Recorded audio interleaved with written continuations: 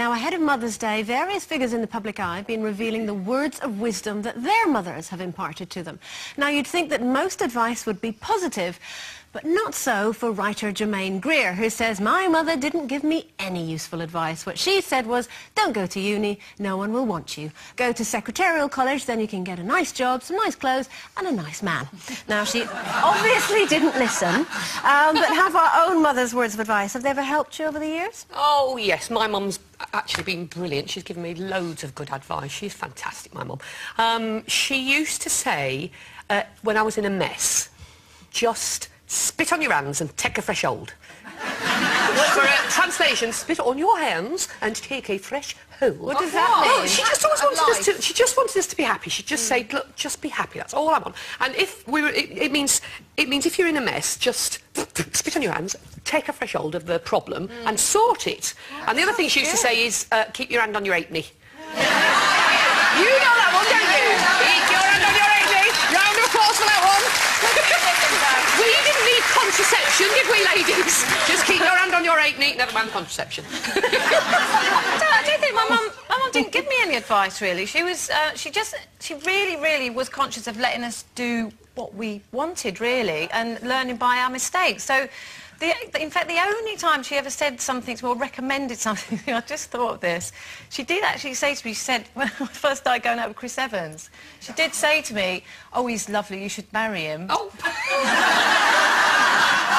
I know, and I did. So, you know, that was the only time, but my mum wasn't a very good judge of character when it came to men. Unfortunately. Well, no, I'm a bit like you. My mum didn't really give me that much advice. I probably could have done with some more, because my dad was so scary. She was very soft, so she just let me sort of do what I wanted to do, really. Probably could have done with being a little less wild as I was growing up. Well, your mum or you? Me. Oh. Wild in what way? I was just a wild child, really. I did things I shouldn't have done, but perhaps she should have said what you said, you know, keep your hands on your halfpenny, so a bit more often.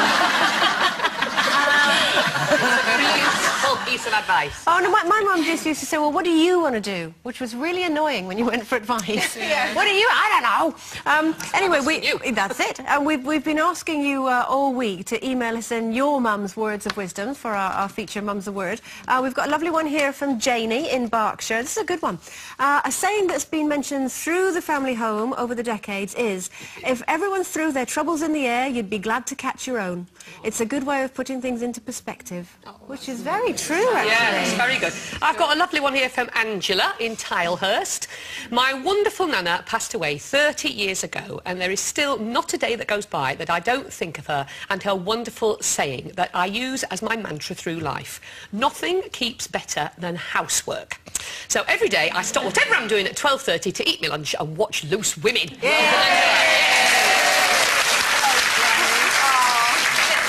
Zoe? OK. Years ago, my sister's boyfriend of 3 years was a singer and a guitarist. My mother's words of wisdom were to tell her that she was wasting her time with him, as musicians never earn any money. The ex-boyfriend is now one of the richest men in the UK, Paul McCartney. That's brilliant. This one's from Linda in Barnsley. She says, when my mum was entertaining, she would always say, keep them laughing, they won't eat as much.